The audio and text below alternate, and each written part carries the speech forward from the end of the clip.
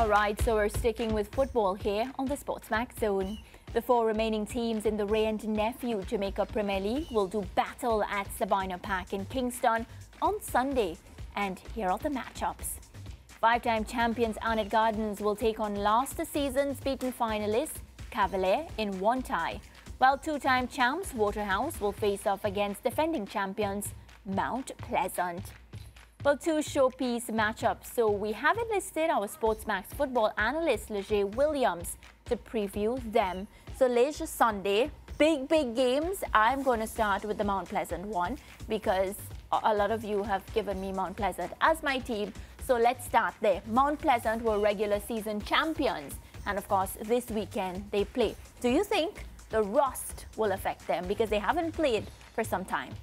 I think initially, especially for the first 30 minutes or so, we'll see them trying to adjust to the game speed, because Waterhouse played two very competitive games, over the past couple of weeks, while Mount Pleasant have been home training, and there's no replication of a game state as opposed to training. So I think for the first 30 minutes, maybe for the entire first half, we'll see them adjusting. But I think Mount Pleasant have such a deep squad. They have so many quality players. It's going to be pretty difficult for the rust to be too evident. I do think that they'll still pull through, and this game will be extremely competitive, as both of their games against Waterhouse were in the regular season. Yeah, and when I think about individual brilliance, I think about Kimoni Bailey, Sule Makala, my player, Shaquan Davis, who was on In Case You Missed It.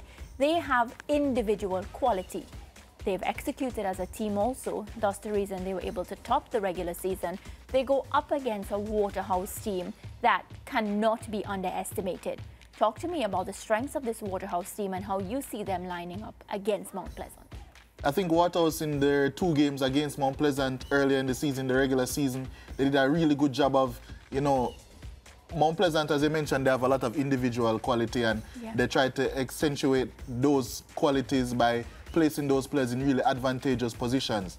And then when you have the certain quality players, like you mentioned, Kimoni Bailey, Waterhouse do a really good job of defending the spaces that Bailey would take up, defending the spaces that Devontae Campbell, Daniel Green would take up, and try and stop them at source, as opposed to giving, those quality players that space. And Waterhouse are a very good defensive team, and they have been for quite some time now, and they've been doing some really good work, I think, on a defensive front. We saw what they did against Tivoli, keeping a clean sheet against them in the second leg, and Tivoli were the highest scoring team coming into the playoffs. So this Waterhouse team are a very good defensive team. I do think that they'll cause Mount Pleasant some problems, and this is a Mount Pleasant team as well that we can't forget has, in the regular season, scored 12 less goals than they did last season. So they're a team that's more prioritizing their defense, and they did have the most impressive defense in the league, but I do think that they, at some points, were over-reliant on set pieces and moments of individual quality to get them through games. So it's going to be interesting to see how they really develop their attacking unit and what they saw in those two games against Waterhouse, which they did win each of them 1-1 actually, but they're going to need more than those performances to get by this iteration of Waterhouse in the playoffs. Yeah, you stress the defense of Waterhouse, but they also have one of the leading goal scorers, Javane Bryan. He scored 2 goals recently in the quarterfinals, and I'm expecting him to score again. Yeah, and he's one of the most confident strikers I've really spoken to since I started working here. He's someone that he believes every game that he's going to score, and that's a very good attitude for a striker to have. And I think Waterhouse, I'm not quite sure how they're going to line up, because they were very aggressive against Tivoli. They started 4 attackers really in Andre Fletcher, who also scored in that quarterfinal, and he has been impressive all season with 12 goals. And alongside Javane Bryan, and they have Rivaldo Mitchell, and they have Leonardo Gibson. So they do have a host of attacking talent. It's just whether or not they're going to unleash all of them on Mount Pleasant, because I think they'll be giving up some defensive solidity if they were to do that. So it's going to be interesting to see how they line up, but one thing for sure is that if Javane Bryan finds himself in a goal-scoring opportunity, or with a goal-scoring opportunity, he's going to back himself to finish 10 times out of 10, and I think that's the right attitude to have as a striker, and that goes to show why he's been so successful this season. Yeah, I just want you to expand a little bit more on the point that Mariah brought earlier on about the inactivity, and that would pertain to Cavalier as well, who, like Mount Pleasant, have been out for over 3 weeks. What would a coaching staff do to ensure that they can be as match sharp as possible. I know they could play practice matches and so on, but it's different, isn't it? I remember in 2017 when Humberland were regular season champions and they lost in the first stage of their playoffs when they played, I think it was Arnett Gardens, and lost both matches. In fact, the coach at the time, Donovan Ducky, had complained that it really hurt his team, that, you know, they had won the league, regular season league, and then they were sitting down for 3 weeks, not playing any football. He felt that helped the opposition who were more active.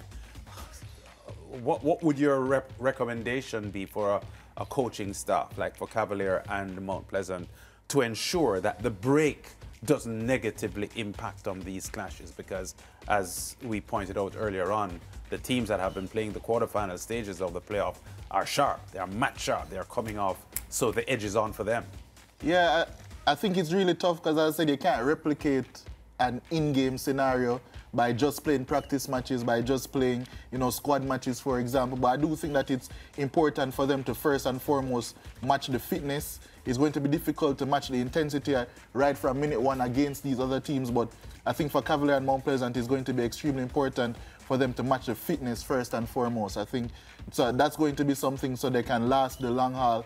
We're going to see players after 60 minutes breathing heavily or something of the sort. So that's going to be important. But we even saw it last season with Arnett Gardens, regular season champions, who lost at their first stage of the playoffs as well. So it's tough, and it can be a disadvantage. We've seen it be a disadvantage, but at the same time, if one of those other 4 teams, the 2 teams that made it through to the semi-final while playing in the quarter-final stage, if they were to pick up a really bad injury to one of their players, they wouldn't really say that they have the advantage. Yes, so it is good for being sharp, but I think, especially in the case of Mount Pleasant, we know how big of a club they are in terms of what they like to do behind the scenes.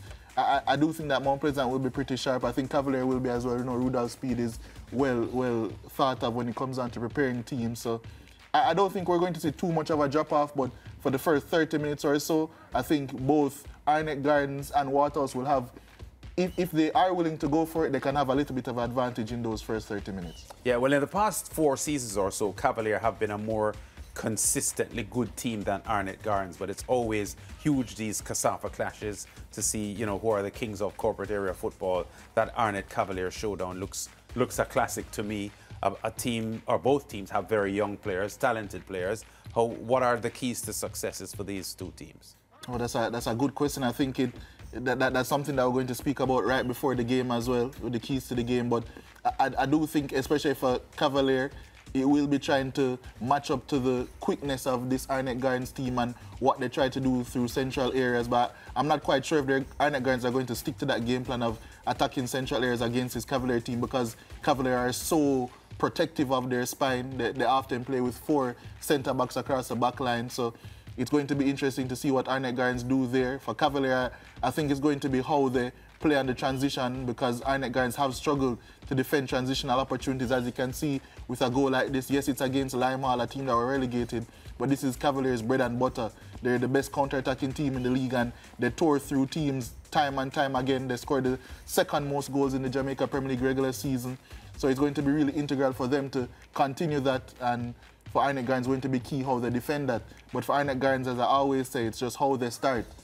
When they start quickly, when they impose themselves on teams because of the quality that they have, they can be a really frightening team. Yeah. But the fact that they don't do that most of the time and allow the other team to dictate the game state, that's what really is that can be a killer for Arnett, and they'll need to start quickly, especially against Cavalier, because Cavalier, they're a team that know how to win. And your red and black shirt that you're wearing here on the Zone today isn't representative of supporting Arnett Gardens, is it?